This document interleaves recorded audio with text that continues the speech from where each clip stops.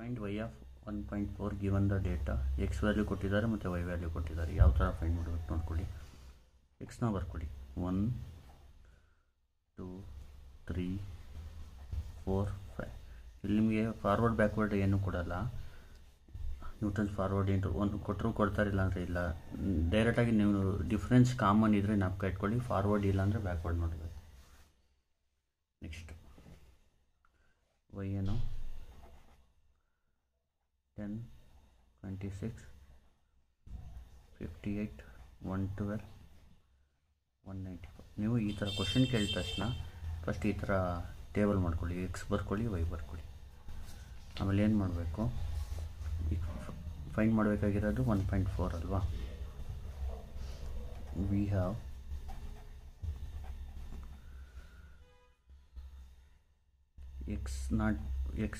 X ಬರ್ಕೊಳ್ಳಿ. X ಎಷ್ಟು 1.4.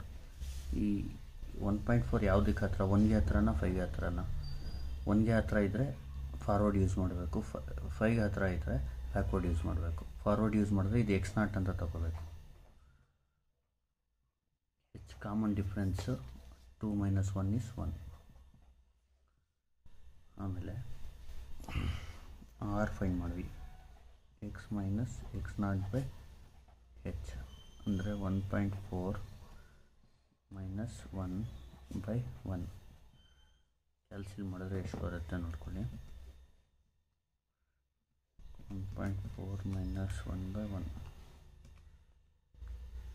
0.4 ಬರುತ್ತೆ. ಈಗೇನು ಮಾಡಿ, ಇಲ್ಲಿ ನೋಡಿ, ಇದು ಫಾರ್ವರ್ಡ್ ಇದ್ದರೆ ಇಲ್ಲಿ ಡೆಲ್ಟಾ ವೈ ಅಂತ ಬರ್ಕೋಬೇಕು. ಈಗ ನೋಡಿ, ಇದರಲ್ಲಿ ಡೆಲ್ಟಾ ವೈ ಯಾವ ಥರ ಫೈಂಡ್ ಮಾಡೋದು ನೋಡಿ. Alpha Y minus alpha X ಅಂತ ಹೊಡೀರಿ. ಕ್ಯಾಲ್ಕುಲೇಟ್. ವೈ ಏನು 26, ಎಕ್ಸ್ ಎಷ್ಟು 10, 16 ಈಕ್ವಲ್ ಹೊಡೀರಿ. ಈಗ ವೈ 58 ಕೊಡಿ, ಎಕ್ಸು 26 ಕೊಡಿ, 32. ನೆಕ್ಸ್ಟು ವೈ 112 ಕೊಡಿ, ಎಕ್ಸು 58 ಕೊಡಿ, 54. ವೈ 194 ಕೊಡಿ, ಎಕ್ಸ್ 112 ಕೊಡಿ, 82. ಆಮೇಲೆ ಡೆಲ್ಟಾ ಸ್ಕ್ವೇರ್ ವೈ ಮಾಡಬೇಕು. ಈಗ ನೋಡಿ ಕ್ಯಾಲ್ಕುಲೇಟ್ ಕೊಟ್ಟು ಈಗ Y 32, X 16,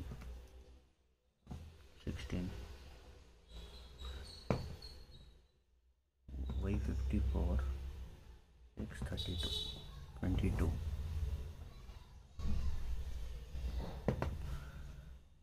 Y 82, X 54, 28. Next delta cube Y.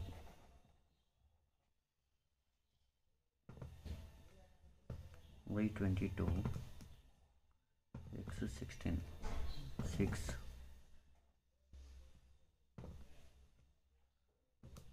Y 28, X 22, 6. Same ಬಂದರೆ ನಿಲ್ಲಿಸ್ಬಿಡಿ, ಅದೇನು ಬರೆಯೋದು ಬೇಕಾಗಿರಲ್ಲ. ಈಗ Newton's forward interpolation formula is given by ಅಂತ ಬರೀಬೇಕು. Newton's forward interpolation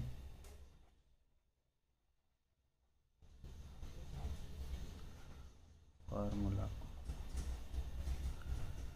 is given by ಬರ್ತು. ಫಾರ್ಮುಲಾನ ಇಟ್ಕೊಳ್ಳಿ. ಫಾರ್ವರ್ಡಿಗೆ F of X is equal to y0 plus R into delta y0 plus R into R minus 1/2 factorial delta square y0. ಇಲ್ಲಿ ನೋಡಿ delta cube ಗಂಟ ಬೇಕಿರೋದು, ಅದಕ್ಕೆ delta cube ಗಂಟ ಬರೀ plus R into R minus 1/3 factorial delta cube y0 ಅಂತ plus ಈ ಥರ dotted ಹಾಕ್ಬಿಡಿ. ಈಗ ವ್ಯಾಲ್ಯೂಸ್ನ ಸಬ್ಸ್ಟಿಟ್ಯೂಟ್ ಮಾಡಿ. ಇಲ್ಲಿ ಎಕ್ಸ್ ವ್ಯಾಲ್ಯೂ ಬಂದು ಎಫ್ ಆಫ್ ಎಕ್ಸ್ ಎಷ್ಟು 1.4, ಇದು ವೈ ನಾಟ್ ಅಂದರೆ ಇದು ಎಷ್ಟು 10 plus R value 0.4, delta why not value ಇದು 16 plus 0.4 minus 1/2 factorial, delta square why not value ಬಂದು 16 ಪ್ಲಸ್ 0.4 ಮೈನಸ್ 1, 0.4 ಮೈನಸ್ 2/3 ಫ್ಯಾಕ್ಟೋರಿಯಲ್ ಅಂದರೆ 6, ಡೆಲ್ಟಾ ಕ್ಯೂಬ್ ವೈ ನಾಟ್ ಅಂದರೆ 6. ಈಗ therefore f of 1.4. ಇನ್ನು ಕ್ಯಾಲ್ಸಿಲಿ ಯಾವ ಥರ ಹೊಡಿಬೇಕು ನೀಟಾಗಿ ಹೇಳ್ಕೊಡ್ತೀನಿ, ನೋಡ್ಕೊಳ್ಳಿ. 10 ನೋಡ್ಕೊಳ್ಳಿ plus alpha A into 16 plus alpha B into 16 plus alpha C into 6 ಅಂತ ಹೊಡೆದು ಕ್ಯಾಲ್ಕುಲೇಟ್ ಅಂತ ಹೊಡಿ. ಫಸ್ಟ್ ಎ ಅಂದರೆ ಆರ್ ಅಂತ, ಎ ಬದಲು ಫಸ್ಟು ಬರೀ ಆರ್ ಹೊಡಿಬೇಕು 0.4.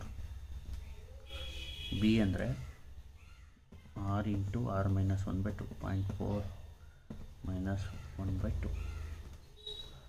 ಸಿ ಅಂದರೆ 0.4 minus 1 0.4 minus 2 divide by 3 factorial. Answer ನಿಮಗೆ 14.4 ಡೆಸಿಮಲ್ ಬರ್ಕೊಳ್ಳೋಣ, 14.8640.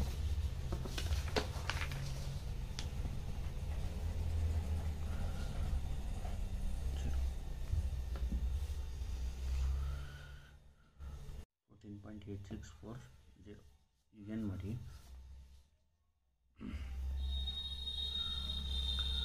therefore f of 1.4 ಅಂದರೆ y of 1.4 ಅಂತ. y of 1.4 is equal to 14.8640. ಕ್ಯಾಲ್ಸಿಲಿ ಏನು ನೋಡಿಬೇಕು ಇಲ್ಲಿ ಬರ್ಕೊಟ್ಬಿಡ್ತೀನಿ ನಿಮಗೆ. ಇಲ್ಲಿ ನೋಡಿ 10 plus A into 16 plus B into 16 plus C into 6. Calculate ಕೊಟ್ಟಾಗ ಇಲ್ಲಿ ಎ ಅಂದರೆ ಆರು, ಬಿ ಅಂದರೆ R into R minus 1/2 factorial, C ಅಂದರೆ R into R minus 1 R minus 2. ಈ ಥರ ಯೂಸ್ ಮಾಡಿ ಡಿವೈಡ್ ಬೈ 3 ಫ್ಯಾಕ್ಟೋರಿಯಲ್. ಇದೇನು ಬೇಡ, ಈ ಥರ ಹೊಡೀರಿ.